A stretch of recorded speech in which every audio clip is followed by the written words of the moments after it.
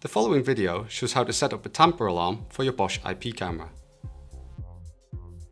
To start, enter the camera settings by typing the IP address of the camera into your web browser. Configure tamper detection by clicking on the Settings link, which then shows two main modes, Basic Mode and Advanced Mode. The Advanced Mode has a subsection Alarm, which groups all possible alarm configurations. Click on the VCA for a new screen pop-up where you can set up tamper detection.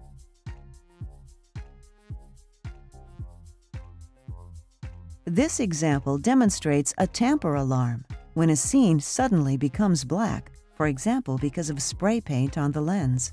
The alarm status then changes from off to on when the scene is black for longer than the assigned period.